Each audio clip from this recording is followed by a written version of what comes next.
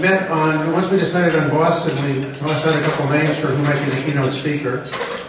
I threw out this name, Neil Gershenfeld, and I did a little research. And our director for education, Darcy Thompson, said she looked him up on the web, on the TED speech, and it made her head spin. And I said, that's what we want. So anyway, the APMM, I also had a book review done on the e-newsletter, and I had Dennis Heinzeroth write a book review of 2 of his books. And Dennis's conclusion was that he thought he was reading the history of the future.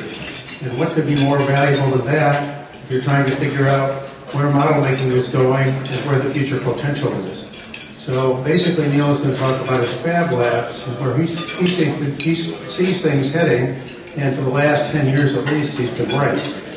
So I would look at this as a future opportunity, something you should look into, what's different about Fab Labs and those kinds of things we've been talking about. But I think what you'll see out there is a gigantic market if you can figure out how to capitalize on it.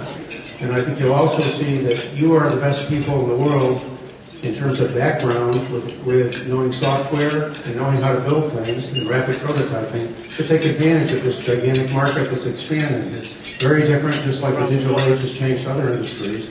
So I came to the conclusion years ago in working in model making that maybe if there was a mantra or a theme for model making, it's tomorrow, today, delivered yesterday, because of all the pressures that we have. And so I think that Neil is a good person to come up and talk about what tomorrow is going to be like, which will be today very soon, and it's today already in Fab Labs. So it's a great pleasure to introduce Neil Gershenfeld.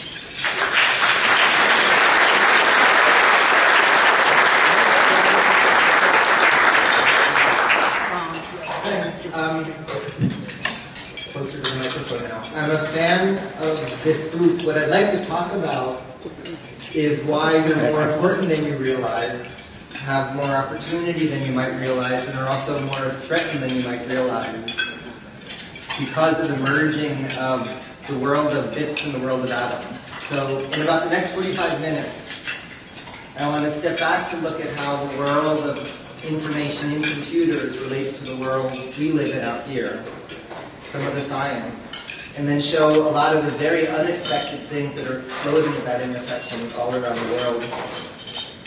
So academia, industry are all split between hardware and software, bits and atoms. And this meeting lives somewhere around hardware manufacturing. But nature doesn't work that way. Nature doesn't distinguish physical science and computer science. Everything happens everywhere all the time and interacts. And so the program I directed at MIT, the Center for Bits and Atoms, is a group of people like me who never understood this boundary between physical science and computer science. And we do research across all length scales and all disciplines, but right where information meets physical properties. So let me show you some examples. This is one of our experimental apparatuses. We went to MIT one day to the media lab, and that's where you truly feel like Forrest Gump. You walk around there, you walk in, and there's people basically who have thoughts of things that haven't and will not happen yet, but you're going, what's Rudy? Talking about quantum computing, where they say the entire memory of the world can be put into one graph of talking, you're going, and I guess I shouldn't finish it. So we did the first complete non-trivial quantum computation in the world by programming nuclear spins in liquids, which Robin was very struck by. This was a project where what I'm going to show you is microscopic pictures of high-speed video of bubbles. And this is a computer, this is a memory. And these are logic gates, and so these are calculations. Again, this is high-speed video slowed down. So this is digital logic, just like you know it, but the bits transport material. So if you want to print or synthesize reactions or control hydraulics, instead of connecting the computer to the machine, the materials themselves do the computation. Or this is a CAD-CAM workflow for engineering a protein folding. If you want to make something, instead of turning it into a toolpath, you send it, take your CAD file and send it into the string, and the string contains the code that folds into the shape that you want to make.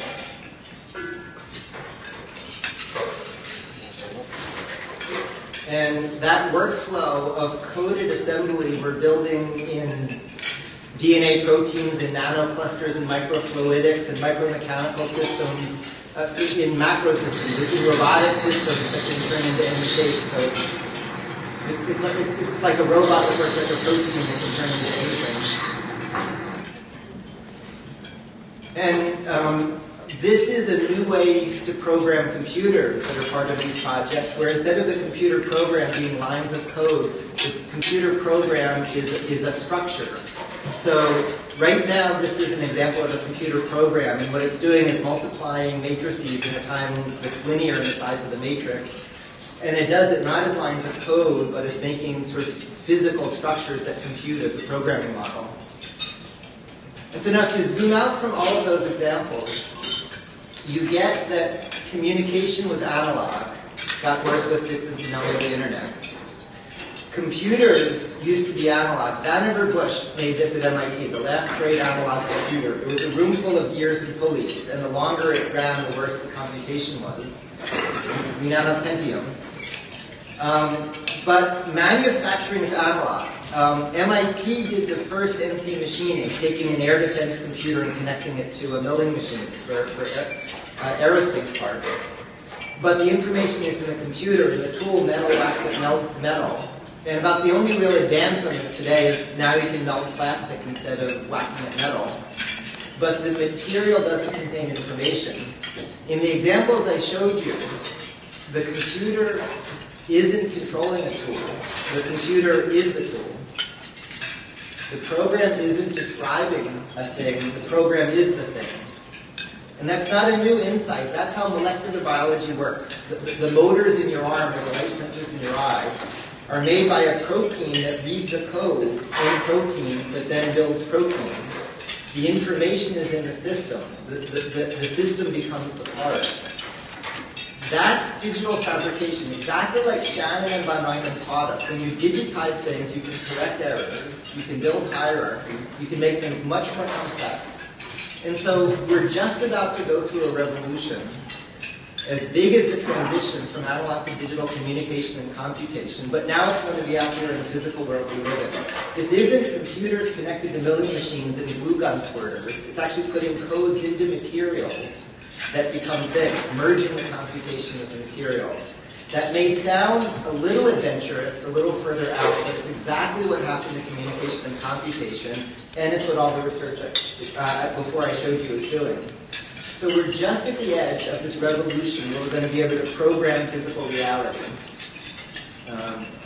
Now, to do that research, we put together a suite of tools that let us do input and output from nanometers to meters. So ion nanoprobes, and extramer micromachining, and Witterjet cutting, and all the scanning tools that go with them. And then I had a problem, which was it would take years of MIT classes to learn to work all the tools. So I started a class, how to make almost anything, which was just for a few research students who wanted research to use the tools. But in the class with room for 10 people, the first time I taught it, it looked like this room. There was just a sea of people desperate to take it. And then the next surprise is they weren't there to do research or start companies. They were there because they wanted to make stuff. And then the next surprise is the kind of stuff they made.